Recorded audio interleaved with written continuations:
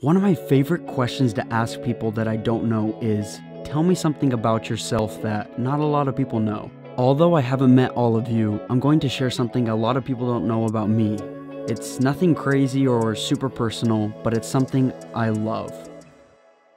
What is it, you may ask? Well, I love airplanes.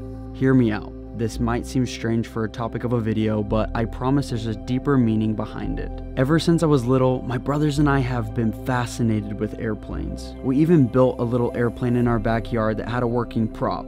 It obviously didn't move or fly, but we sure acted like pilots when we were in it. I had always dreamed about flying, but it wasn't until I was 16 years old that I actually got to go fly in a plane for the first time. From that first flight from Salt Lake City to Seattle, I became a flightaholic. I don't know if that's a real term, but it's what best describes me. I'm a flightaholic. Since that first flight, I've now been on 70 different flights, ranging from 25-minute island hoppers in Hawaii to 17-hour flights from San Francisco to Singapore. Did I already say that I freaking love planes? The fact that I can travel halfway around the world in a few hours and watch the latest and greatest movie while eating Biscoff cookies and sipping ginger ale makes me so happy. But that's not all.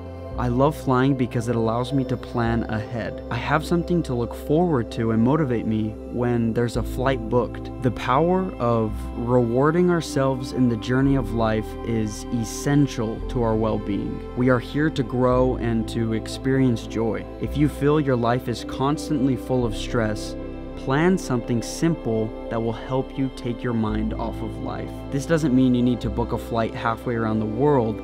Rather, plan to go on an evening walk every day so you can finally get to that audiobook you've been wanting to listen to. Or plan a weekend camping trip to help recharge your mental batteries. Whatever you feel that there isn't enough time for, just know that there's always enough time if you plan ahead. When I have something to look forward to, like a flight to a new country, I'm happier, more energetic, and I tend to accomplish tasks that have been weighing me down, even when the flight doesn't leave for several months. You'll be surprised about how much more efficient you'll be if you reward yourself.